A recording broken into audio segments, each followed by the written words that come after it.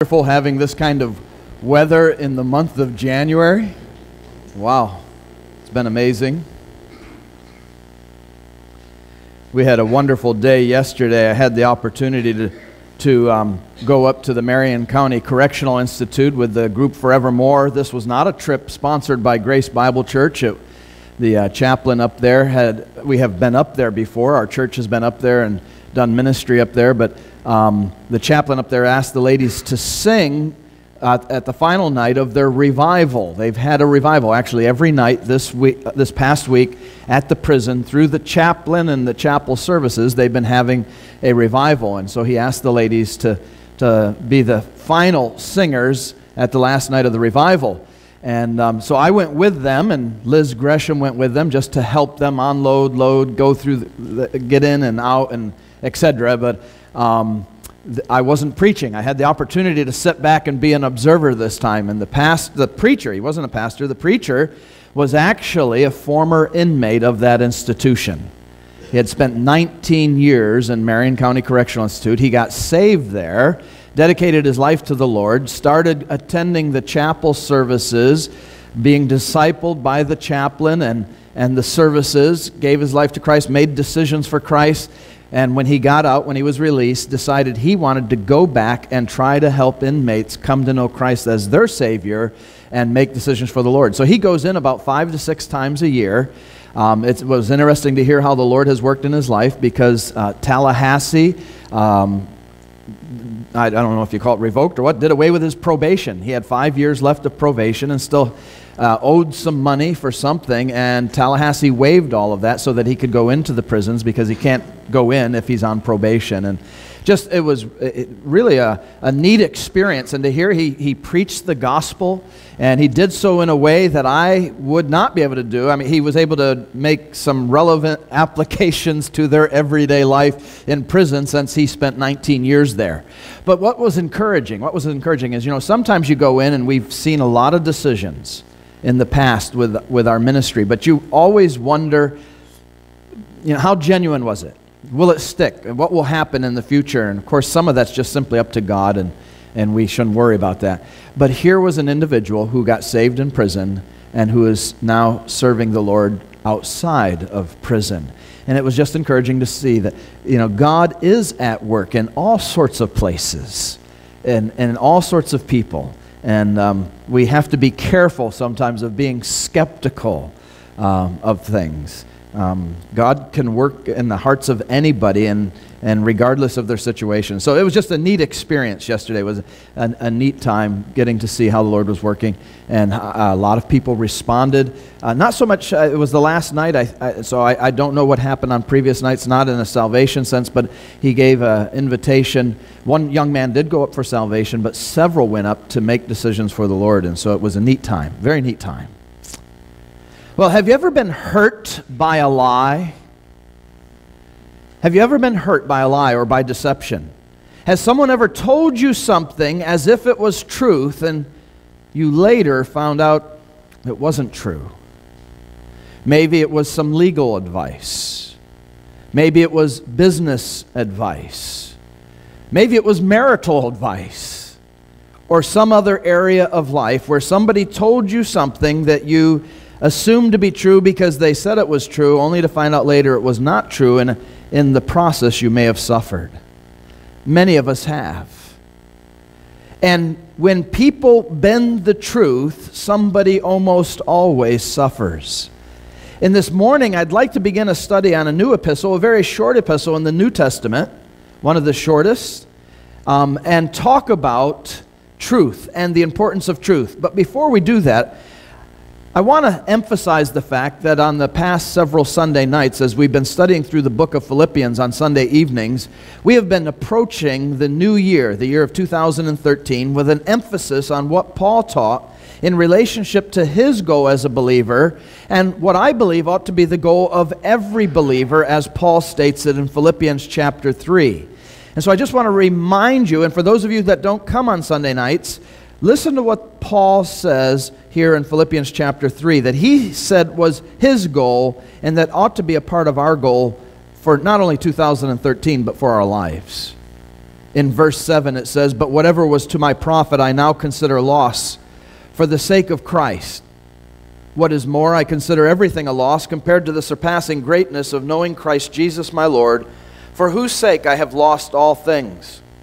I consider them rubbish, that I may gain Christ and be found in Him, not having a righteousness of my own that comes from the law, but that which is through faith in Christ, the righteousness that comes from God and is by faith. I want to know Christ and the power of His resurrection and the fellowship of sharing in His sufferings, becoming like Him in His death, and so somehow to attain to the resurrection of the dead. Not that I have already attained all of this or have already been made perfect, but I press on to take hold of that for which Jesus Christ took hold of me. Brothers, I do not consider myself yet to have taken hold of it. But one thing I do, forgetting what is behind and straining forward toward what is ahead, I press on toward the goal, to win the prize for which God has called me heavenward in Christ Jesus. All of us who are mature should take such a view of things. And if on some point you think differently, that too God will make clear to you." The main goal of the individual believer ought to be the same as that of the Apostle Paul, which he expresses here, and that is to be consumed with knowing Christ better. To be consumed with knowing Christ better. But in order to know Christ better, we have to do at least three things. First of all, we have to have a relationship with Him. You cannot know Christ without having a relationship with Him. You can know about Him, but you cannot know Him. Secondly, we need to learn more about Him. As we want our relationship to deepen, to become more passionate, more committed, we have to know more about Him. It's the same as having a relationship with an individual, with a human being. In order to have that relationship deepen, there has to be some sort of communication. In fact, one of the keys, most marriage therapists say one of the keys to a successful marriage is communication. And how often do you hear somebody saying, "Well, my husband just never talks to me. All he does is come home from work, plops down on the sofa or in the lazy boy, turns on the TV and tunes out. And I try to talk to him, but he's had a busy day and doesn't want to listen." Or maybe it's the opposite. Usually I think the ladies want to talk about things and the guys just sort of, okay, go ahead and talk. And they hear it in the background. Da, da, da, da. And then their wife says, "Well, remember I talked to you about it?" And they, "No, I don't remember you talking to me about it." "Well, I did." "Well, I didn't hear you." Well, that ought to be assumed to some extent. To get to know someone better, we have to spend time with them. That's the third point. We have to spend time with them. So we have to have a relationship with them, we have to learn more about them, and we have to spend time with them. In order to spend time with that person or to get to know more about them, there must be some sort of body of revelation or source of truth or source of communication about that person. The source of truth about Jesus Christ that reveals Him to us is the Scriptures.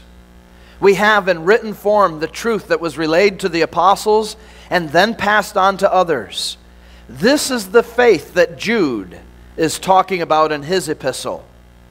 The reason we are to contend for the faith, to struggle to see that it is transmitted correctly and taught correctly, is so that men and women can truly come to know Jesus Christ better and to live in a manner that truly pleases Him. And so while on Sunday evenings we're talking about knowing Christ better as we study the book of Philippians, on Sunday morning we'll be talking about truth, the truth that helps us to know Christ more intimately. And so let's take a look at what Jude has to say about the importance of truth in his epistle, in his letter. Turn to the book or the page of Jude in many of your Bibles, as it is only one chapter in length. And this morning I'd like to simply concentrate on the first 4 verses, and specifically on verse 4.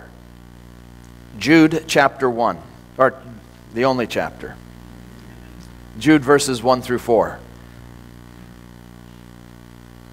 It says, "Jude, a servant of Jesus Christ and brother of James, to those who have been called, who are loved by God the Father and kept by Jesus Christ, mercy, peace, and love be yours in abundance.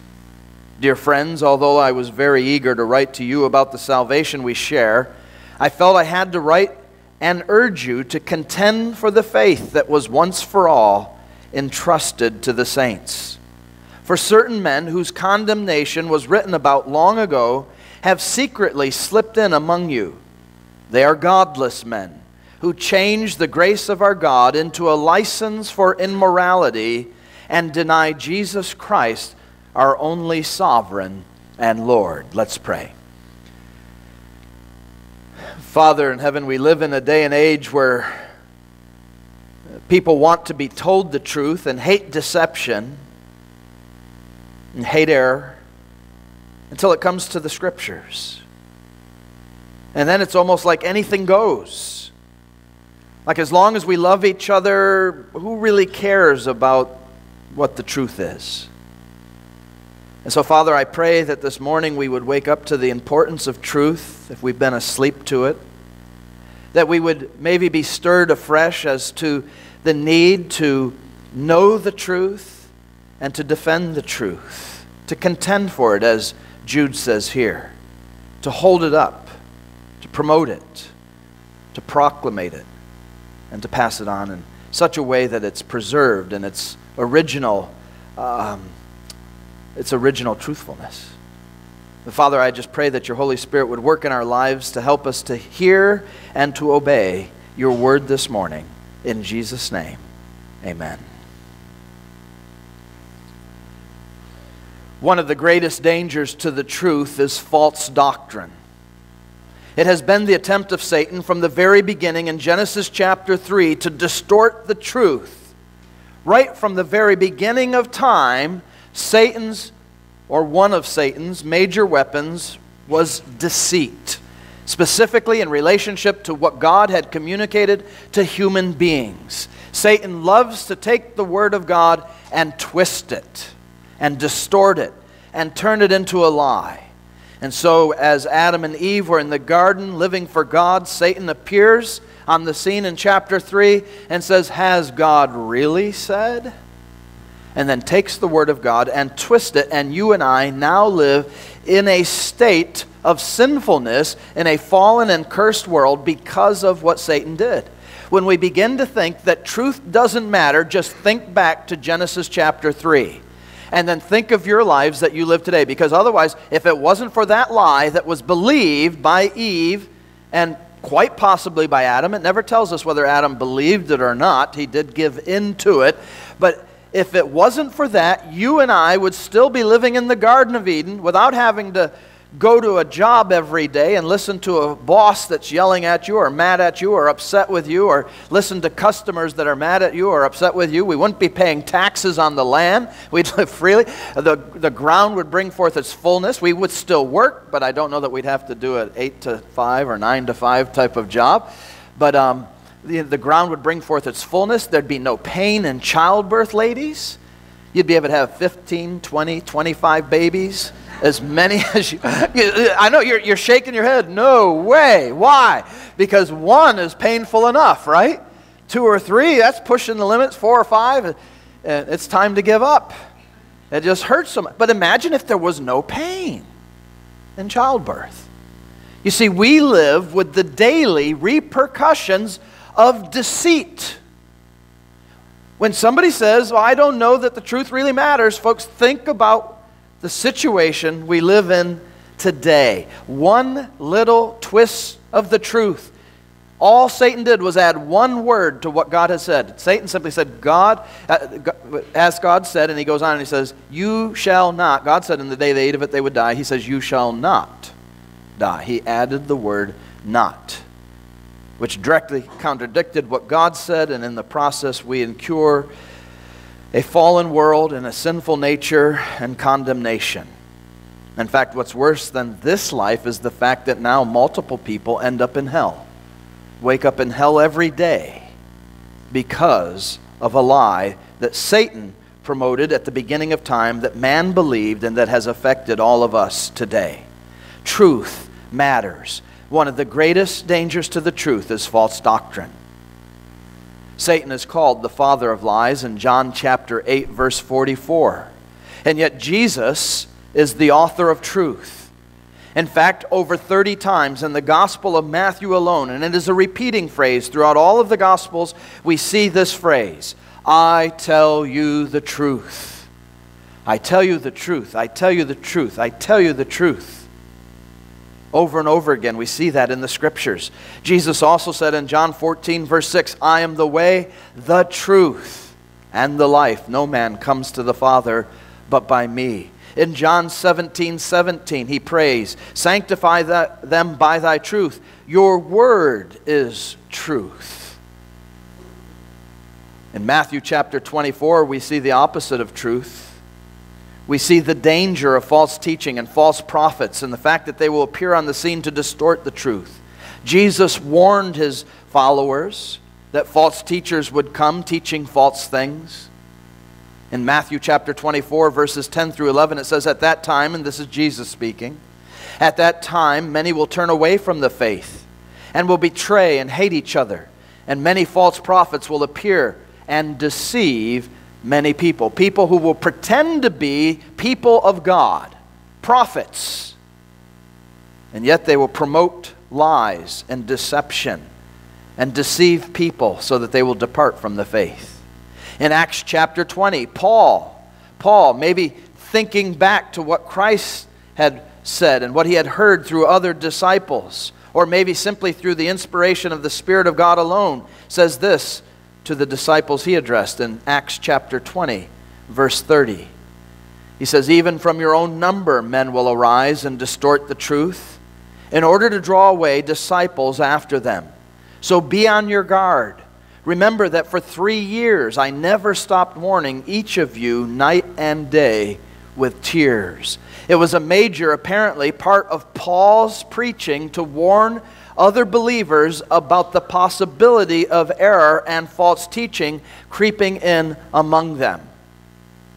In 2 Timothy chapter 4, we see Paul doing the same thing. In verse 4, when he says, they will turn their ears away from the truth and turn aside to myths.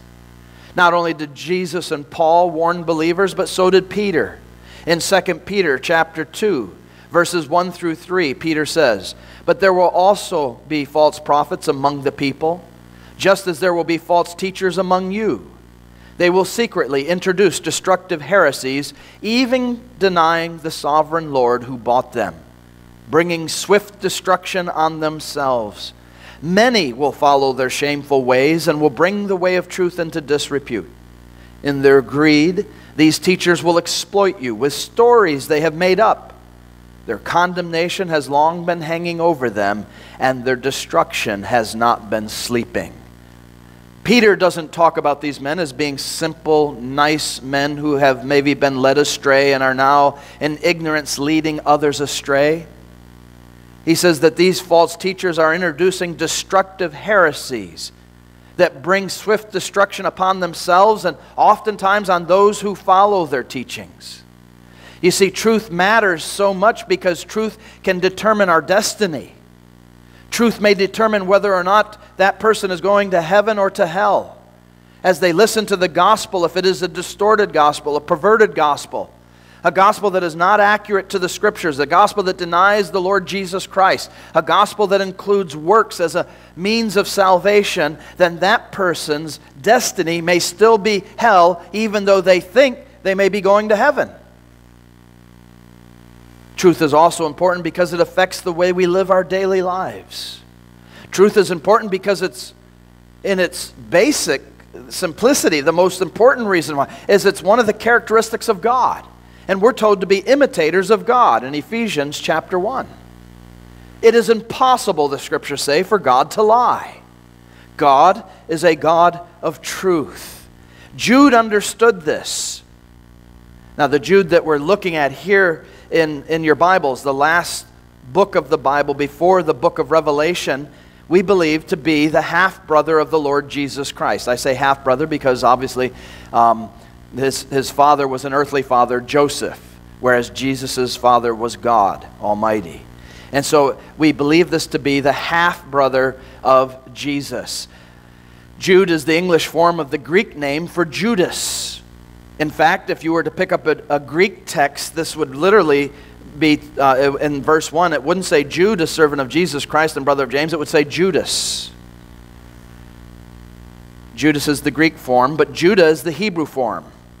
And so in his day and age, the author of this epistle would have been addressed by his contemporaries, by those people who were Jewish at least, as Judah. Judah was his Hebrew name, and it meant encouragement. It was a popular name because of the tribe of Judah, and because of Judas the Maccabean, called a nickname the Hammer, a hero during the Maccabean revolt. He was one of the first Jewish people to institute what we might call today guerrilla warfare. The Greeks were too big and too powerful. It wasn't Rome at this time. It was Antiochus Epiphanes and the Greeks that had overrun that particular area and were in control. And Judas Maccabean led small groups of Jewish soldiers, of people who have revolted, of anybody who would join the cause in a guerrilla type of warfare where they would attack a band of Greeks and then run. They would do it in stealth, and they would hide. And it's interesting to read the history. It's been a long time, but in my college days I remember reading about the Maccabean revolt and the war tactics of Judas Maccabeus. And so he became a hero, and so his name was popular. It's not popular to us. Nobody would want to name their kid Judas, because we think of who when we think of Judas? We think of one Judas in the Bible. Although there are 8 Judases in the Bible, we think of one, Judas Iscariot. And nobody wants to be associated with him because he betrayed the Lord Jesus Christ. And so if there are 8 Judes or Judases or Judas in the Hebrew in the New Testament, how do we know this is the Lord's brother? Well, because only 2 of them were associated with someone named James. One of the Judes in the New Testament was the son of James.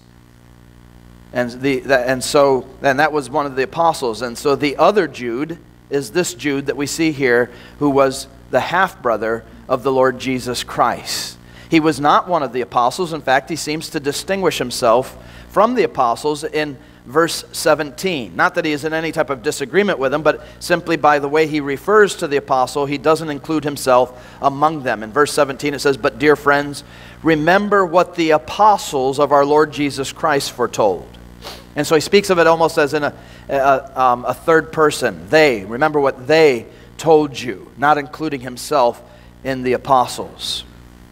Jude begins his plead here for contending for doctrinal purity by addressing his audience in such a way that they would understand who they are in Christ, and in a way that clearly distinguishes them from the false professors who were distorting the truth. And so in verse 1 it says, "Jude, a servant of Jesus Christ and a brother of James, to those who have been..." And by the way, you may say, well, why did he just call himself the servant of Jesus Christ?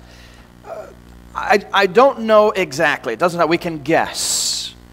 But probably for the same reason that James, the author of the Epistle of James, who was also a half-brother of Jesus Christ, doesn't address himself as the brother of Jesus, but as a servant of Jesus. And that is that they recognize Jesus was much more than their half-brother. Much more than their half-brother. They recognize the deity and the sovereignty and the majesty of Jesus. And so they refer to him not as themselves. They don't say, "Yeah, my brother Jesus." No, Jude, a servant of Jesus. A bondslave is the actual rendering here in Jude chapter 1. A bondslave of Jesus. Jude, a servant of Jesus Christ and brother of James, to those who have been called, who are loved by God the Father and kept by Jesus Christ. Mercy, peace, and love be yours in abundance. Dear friends, and he goes on. He goes on. And so he identifies those that he's writing to as truly called by God, truly loved by God, truly kept by God. Note in verse 1 it says, kept by Jesus Christ. It is the preservation power of Jesus Christ that maintains our salvation, not our own works. We're not kept by our own works. We're kept by the grace and power of Jesus Christ. And so he distinguishes between those who are true believers and true followers of Jesus Christ and these false teachers that he will begin to identify in verse 4, identify further in verses after that, and then sum up as how we ought to then respond in relationship to the fact that there will be false teachers among us. Now he begins that a little bit even here early in verse 4. After he addresses and distinguishes the audience that he's writing to, he tells them to contend earnestly for the faith. Now that phrase, to contend earnestly, the word contend here is a very strong word. It's used only here. It's of late origin in the Greek language, and it's used only here in the New Testament. It is a compound word from two Greek words that gives it a strong emphasis. Jude wanted his readers to understand that this is important. And so he chooses a word that would emphasize the importance of it in their minds as Greek speakers and relay to them the need to contend for the faith. The Greek word, the root word that's used here, I mentioned it's a compound word, but the root word that's used here, we get our English word agonize from. And what does it mean to agonize? Oh, I agonized over it day and night. It means to labor sometimes mentally, sometimes physically, but to give it your all. Basically, it consumes you, doesn't it? I agonized over that problem. I agonized over whatever. That's the root word from which we get this word that's used here, but it's only one of the words as it is a compound word. And so it emphasizes what Jude is saying, that there is a need to contend for the faith. Now, what is the faith here? Well, it's not the faith in the initial sense of believing, but instead it seems to be making reference to that body of truth that has been delivered to the believers, first through the apostles, then through their disciples, and then in written form. It is the same thing that's spoken of in Galatians chapter 1, verse 23, where the apostle Paul says, they only heard the report that the man who formerly persecuted us is now preaching the faith he once tried to destroy. It is that body of true Christian content that was passed on to us through the Lord Jesus Christ and through his apostles. In Philippians chapter 1, verse 27, we see another reference to it, where it says, whatever happens, conduct yourselves in a manner worthy of the gospel of Christ. Then whether I come and see you or only hear about you in my absence, I will know that you stand firm in one spirit, contending as one man for the faith of the gospel. And so the faith is not some nebulous body of truth that nobody really can define and nobody's really sure where it begins and where it ends. It is the apostles' teaching. It's that which we read about in Acts chapter 2, verse 42, where it tells us that those who believe devoted themselves to the apostles' teaching and to fellowship, to the breaking of bread, and to prayer. They devoted themselves to the apostles' teaching. They recognized that this was the body of truth that God had communicated to the Lord Jesus Christ and his disciples that was for them today. And we have it with us in written form. In Eusebius's Ecclesiastical History, written somewhere in the 300s AD, we have Irenaeus' account of the origin of the Gospels. Irenaeus was the bishop of Lyons. He was a disciple of Polycarp, who was a disciple of the Apostle John. So you have the Apostle John, who sat at the feet of Jesus. You have the Apostle John. You have his disciple Polycarp. And then you have Irenaeus. And here is what Irenaeus says about how we got the Gospels. He says, Matthew published his Gospel among Hebrews in their own language, while Peter and Paul were preaching and founding the church in Rome. After their departure, Mark, the disciple and interpreter of Peter, also transmitted to us in writing those things which Peter had preached. And Luke, the attendant of Paul, recorded in a book the gospel which Paul had declared. Afterwards, John, the disciple of the Lord, who also reclined on his bosom, published his gospel while staying at Ephesus in Asia. And so here, one of the third generation Christians, someone very close to the apostles, who had heard the story transmitted to first Polycarp, his master or teacher, and then to himself, who knew that the way we got our Gospels was through those people who heard it directly from the apostles themselves. Note that this faith that we're to contend for is said to have been once for all delivered to the saints. Now, that's a key phrase. Once for all delivered to the faith. That indicates a finality to the revelation given.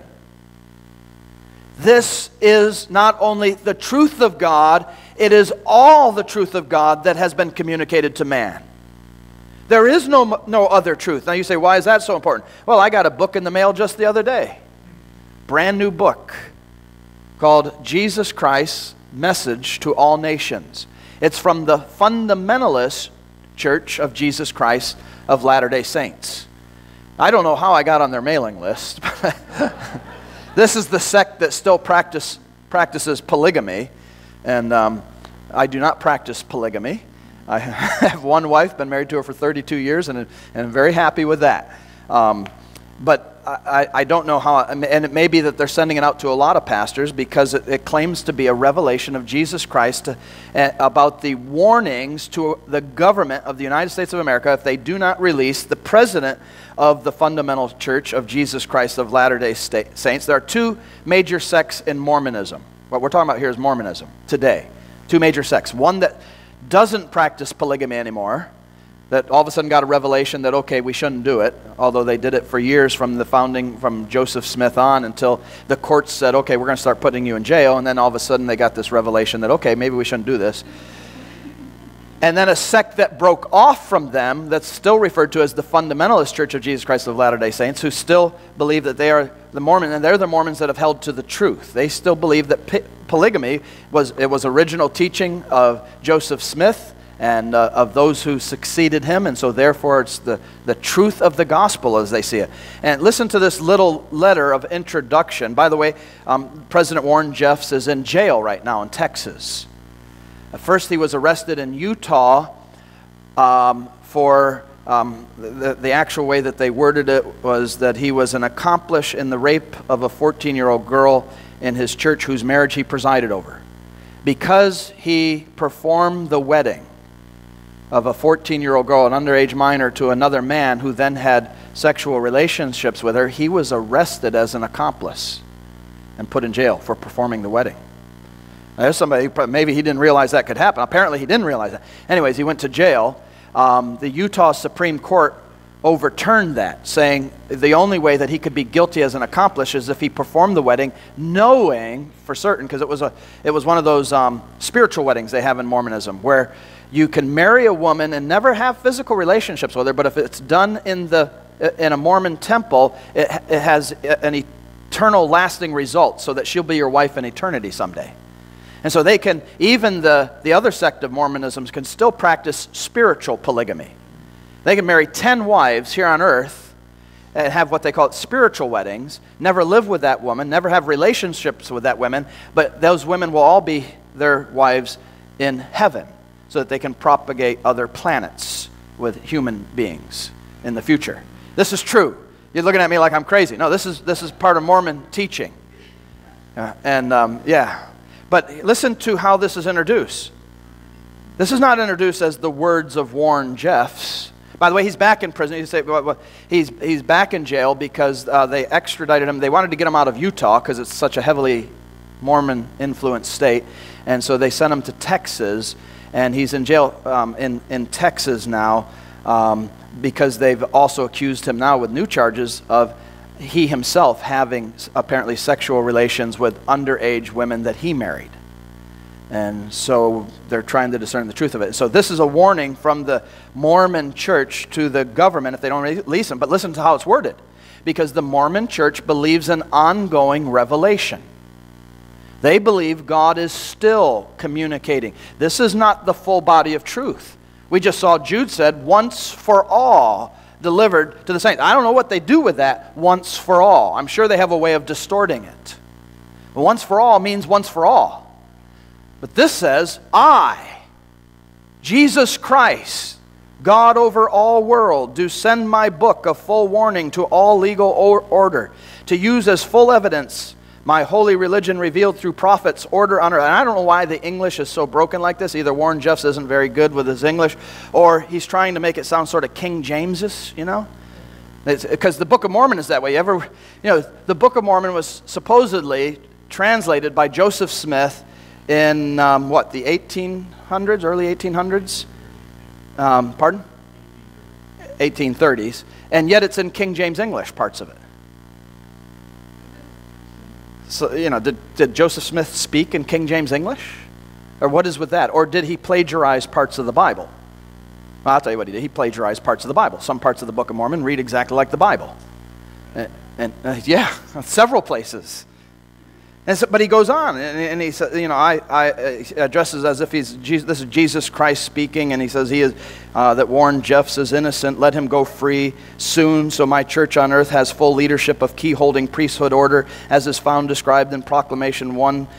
In proclamation I sent to all peoples, describing my even God, right to full, holy, legal, preserving religion of heaven on world, and this is the reading of it. And now do full reading to learn my revealed truth order, etc., and it goes on. And then, as you read through it, it says, here in the preface, revelation of the Lord Jesus Christ given to President Warren S. Jeffs, Palestine, Texas, Monday, July 9th, 2012. And then it has several day after day after day of revelation given by Jesus Christ directly to Warren Jeffs. Well, man, if this is the revelation of Jesus Christ, I ought to buy multiple copies, which there's a handy order form in the back, and distribute it to all of you. Right? If this is the teaching of Jesus, you ought to have it, be reading it and learning about it. If it's not the teaching of Jesus, we ought to be warning people.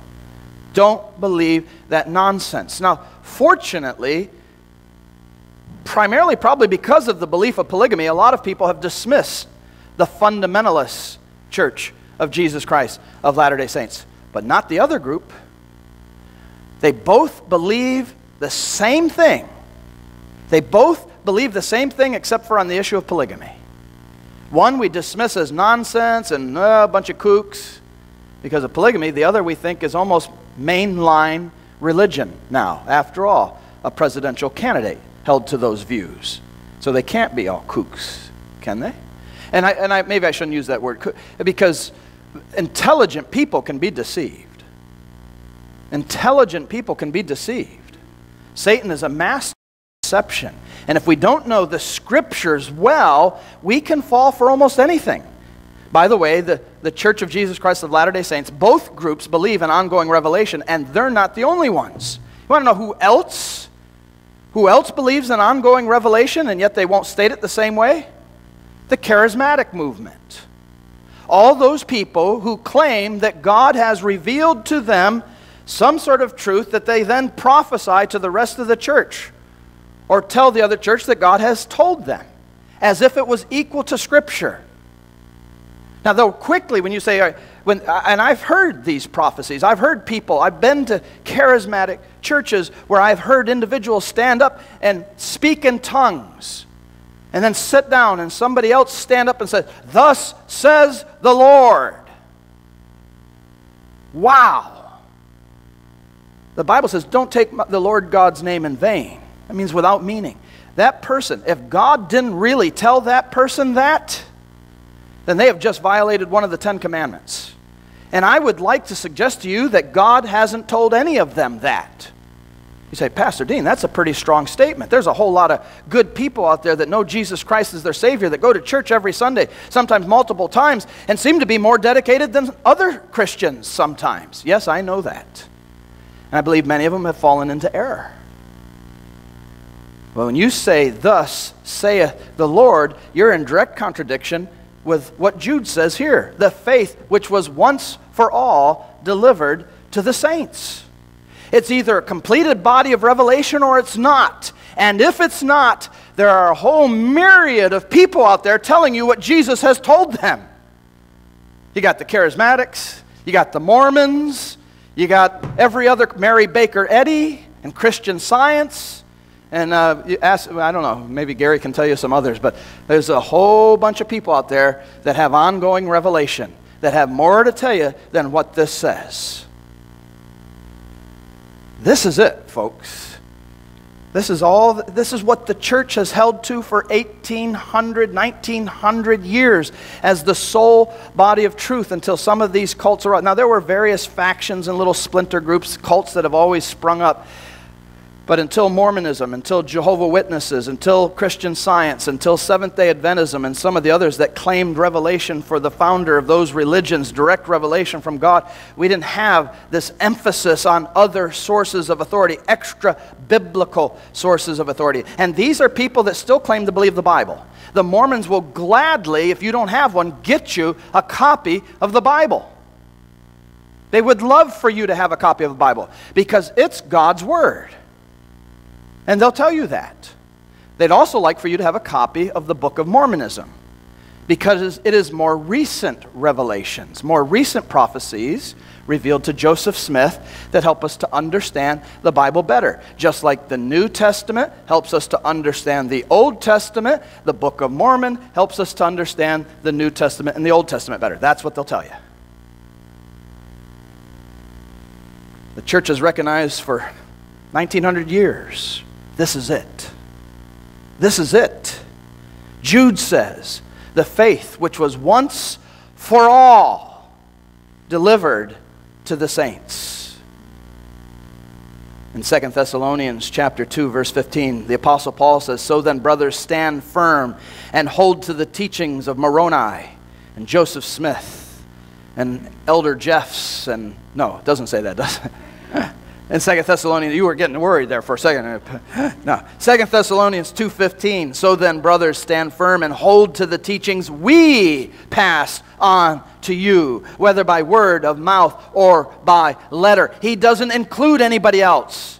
He doesn't say, and listen to all those future day prophets who will come and receive extra biblical revelation from the Lord as well. Jude's warning to believers sounds very much like Peter's in his second epistle. We read part of it earlier. Peter says, but there will also be false prophets among the people, just as there will be false teachers among you.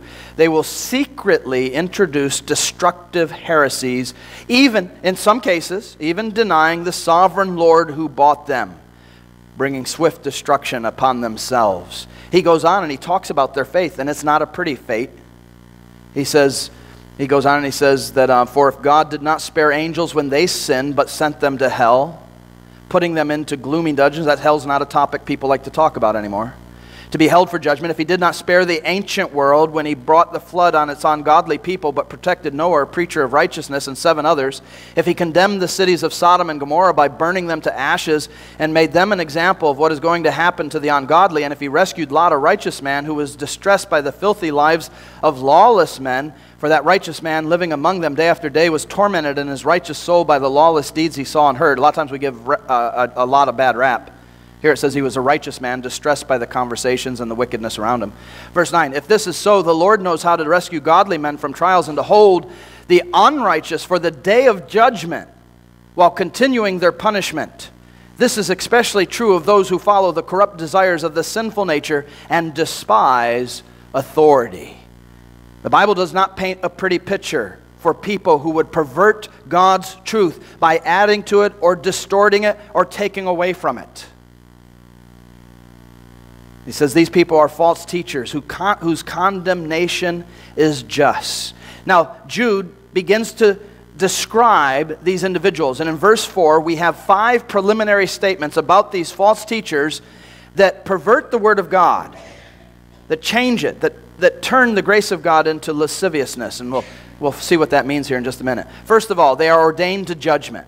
Again, verse 4. For certain men whose condemnation was written about long ago. Now, in some early manuscripts, there's a variant reading for that, which says, or men who were marked out for condemnation. Most of the modern versions have whose condemnation was written about long ago. And that's the reading that I think is the best reading. Jude did not write that these men were ordained to become apostates as though God were responsible for their sin. They became apostates because they willfully turned away from the truth. But God did ordain that such people would be judged and condemned. The Old Testament prophets denounced the false prophets of their day, and both Jesus Christ and his apostles pronounced judgment on them. Why should these men be judged by God? To begin with, they had denied his Son. That is reason enough for their condemnation. But they also defiled God's people by teaching them that God's grace permitted them to practice sin. That's what it means when it talks about lasciviousness or a license for immorality here in verse 4. So first of all, they are ordained to judgment. Secondly, they are ungodly. Again, in verse 4, it says, "For certain men whose condemnation was written about long ago have secretly slipped in among you. They are godless men who changed the grace of God into a license for immorality." This is one of Jude's favorite words. While these men claimed to belong to God, they were in fact ungodly in their thinking and their living. They might have had a form of godliness, but they lacked the true power of godliness in their lives. Thirdly, they were deceitful. In verse 4 again, it says, "For certain men whose condemnation was written about long ago have secretly slipped in among you." Now, whether they knew exactly what they were doing, the exact error of their ways, and came in and purposefully did all that they did to distort the truth of Jesus Christ, or whether they honestly believed it. I think maybe some people who pick up these books and read them, the Book of Mormon or others, I think sometimes they're honestly deceived. And then they go about their mission promoting their deception because they honestly believe it. Here, it seems like these people knowingly misled others, because it says they secretly slipped in among you, godless men who changed the grace of our God into a license for immorality and deny Jesus Christ. So it seems that they did it knowingly. So they were deceitful. Fourth, they misuse the grace of God. Again, verse 4, "For certain men whose condemnation was written about long ago have secretly slipped in among you. They are godless men who changed the grace of God into a license for immorality." This passage seems to warrant the idea that these people were distorting God's word or the practice of it on purpose to attempt to change the doctrine and turn the grace of our God into lasciviousness. The word lasciviousness can be translated simply as wantonness or an absence of moral restraint. We today might translate it with the word indecency. A person who is lascivious thinks only of satisfying his lust, and whatever he touches is stained by his base appetites. Lasciviousness is one of the works of the flesh, according to Galatians chapter 5, verse 19. And it proceeds from an evil heart of man, according to Mark chapter 7, verses 21 through 22. These were individuals who were going about saying basically what you may have heard today: well, God is a God of grace, and He forgives. So I can continue to live with my boyfriend in a state of being unmarried and engage in sexual relations with him because God will forgive me. He is such a good God. It's that type of attitude. Now, I believe God is a gracious and giving God, but we never use the grace of God as a license for sin. The attitude of such a person in such a state ought to be, I know what I'm doing is wrong, and I need to repent. I need your prayers to help me to do that. I need to change my way of life. Not, oh, God is gracious and forgiving, and they go on fulfilling their fleshly appetites on the basis that God is forgiving, gracious, and good. That's what Jude here is saying is a destructive heresy, because it sort of sanctions immoral living. It's like saying, okay, here's your grace card. I don't mean Grace Bible Church, membership of grace. Here's your grace card, and this is sort of your get out of hell free card.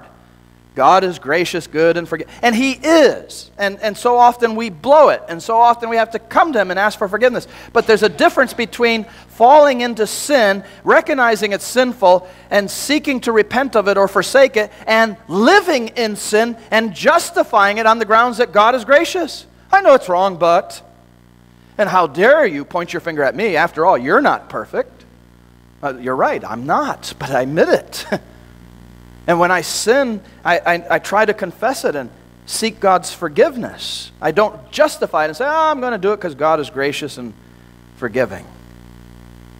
They turned the grace of God into a license for immorality. Fifthly, they denied God's truth.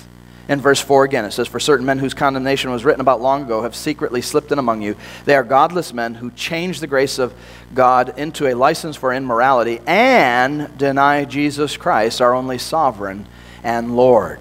And so not only do they change the grace of God, but they also pervert the truth about Jesus. And they deny him. They might say, oh, he's a good guy. Yeah, Jesus, man, excellent prophet. You know, just like Zechariah, Ezekiel, Isaiah, man, he's right on par with all of those guys. Son of God? Nah, can't go for that. You know, in Islam, they believe that Jesus was a prophet, a good prophet. He's a revered prophet. But the Son of God? No. God can't have sons. God's not a man that he would have children. God can't have sons. Well, these people were following that same kind of error, denying Jesus Christ. And note the language that's used here, the only sovereign. This is the half-brother of Jesus again, and he refers to Jesus as the only sovereign Lord. This is a remarkable claim to deity for Jesus Christ. The only sovereign Lord.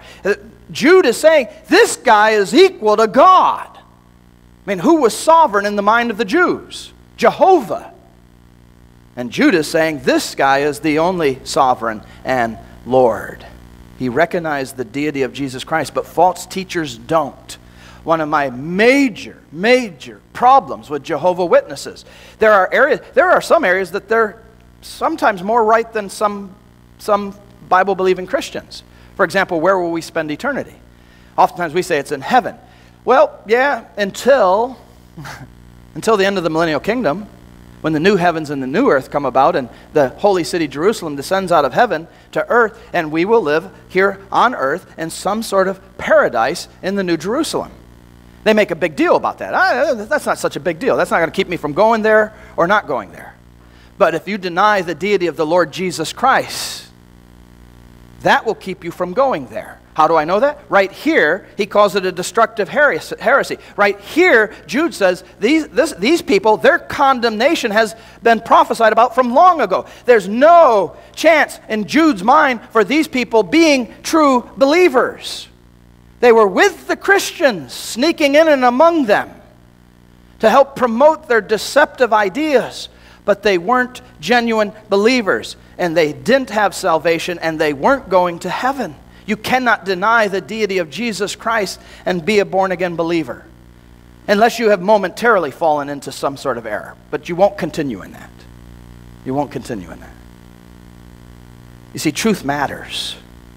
We live in a modern era where there is a de-emphasis on truth, a de-emphasis on doctrine. Oh, I don't want to talk about doctrine. Give me 7 points to help me at my job. You know, give me 5 ways to get along better with my wife. Give me 3 points on how to make friends better. And the Bible addresses all of that. But people, don't talk about theology, please. Pastor Dean, it's just not relevant. It's not practical. And in our modern era, there's a de-emphasis on doctrine, and so people fall for error. And we have cults growing at an alarming rate, whether it's Mormonism, Jehovah's Witness, Seventh-day Adventists, or whether it's world religions like Islam and Hinduism and mysticism and even Satanism and the occult. Even in mainstream Christianity, we have a proliferation of female pastors that is increasingly growing and being more widely accepted, yet in direct contradiction to the teachings of Scripture. It's not popular to say that anymore, even in Bible-believing churches. People look at it, man, he's an ultra-fundamentalist, isn't he? He doesn't believe that ladies ought to be preachers? No, I don't. Not over men. Beth Moore's an excellent Bible teacher.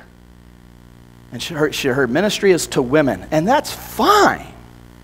But they're not to be pastors over it. And it never happened in the Church of Jesus Christ for the first 1900. It wasn't until 1956. The first United Methodist Church was the first group of people to ordain women to the gospel ministry. 1956. What were they saying then? They're saying, you know what? For 1800 and some years, the church has been wrong. And all of a sudden, we are the enlightened ones who have reinterpreted 2 Timothy chapter 2. We now recognize it was purely cultural, and it's okay, ladies. You can be ordained to the gospel ministry. By the way, women are not inferior to men because God has restricted their role in the gospel ministry. That's the only area where he has restricted their role. But there are roles for men, and there are roles for women, and there are roles for children. And let me suggest to you that when you begin to knock down the role relationships between husbands and wives and men and women, you also have to knock down the role relationship between children and their parents. The Bible says, children, obey your parents, for this is right. Well, why? They're equal to us, aren't they? I don't have to listen to you. That was cultural. It was just in those days, kids didn't go to school like we do. And Mom and Dad, I've studied some science that you don't even know about. Let me tell you, Mom and Dad, what it's really like. Right? If you're going to knock down the role relationships between men and women, you've got to knock it down between... We have the false health and wealth and prosperity gospel. We have false beliefs about baptism and its necessity in relationship to salvation. We even now have a justification of homosexuality in relationship to ordaining openly practicing homosexuals. And they use the Bible to try to support it. I have had pamphlets and read those pamphlets on how they twist the scriptures into saying that homosexuality is not only okay, there's absolutely nothing wrong with it. So that not only can Christians practice it, but ordained clergy. You say, well, who does that? The Episcopal Church of America, one. The Lutheran Church, not the Missouri Synod or the Wisconsin Synod, the other one, the Evangelical Lutheran Church of America. The United Methodists are constantly debating it. Did you know that? At their general sessions, it comes up almost every year. You can read about it in theological publications. Fortunately, they've held the tide there and said no each year. But the fact that it comes up and that there's a large number of Methodist pastors that think it ought to be approved scares me. And I would like to suggest to you that in another 10 to 15 years, a lot of Christians today think it's okay. Why? We've fallen for error. We're not contending for the truth. Doctrine isn't important anymore. Just love everybody. And we are supposed to love everybody. We are. I'm not trying to minimize that. But to ignore truth is to walk on dangerous ground. We need to be good students of the Word. Jude says it's so important that we're to contend for the faith that once for all was entrusted to the saints. Let's pray. Father, in an era, almost an era of anti-intellectualism, an era of emotion, an era of ecumenicalism, where people just want to love everybody and feel good and hear good things and get along with everyone. We've maybe gotten to the place where we have wrongly so de-emphasized the importance of doctrine, of what the Bible actually teaches, and in the process have allowed for error. Father, I pray that you would help us to be good students of the Word of God. We realize that takes work. Help us to be willing to do that work. Help us to be willing to take time out of our busy days to do that which is most important, to study your Word, to commit it to memory, to understand it better, and in the process, not only to be able to contend for the faith, but to know Jesus better. In His name I pray. Amen. I hope that you'll join us for Sunday school. Don't forget, on Sunday nights, we're going through the book of Philippians. God bless you. If you're leaving, make sure you greet someone before you leave today.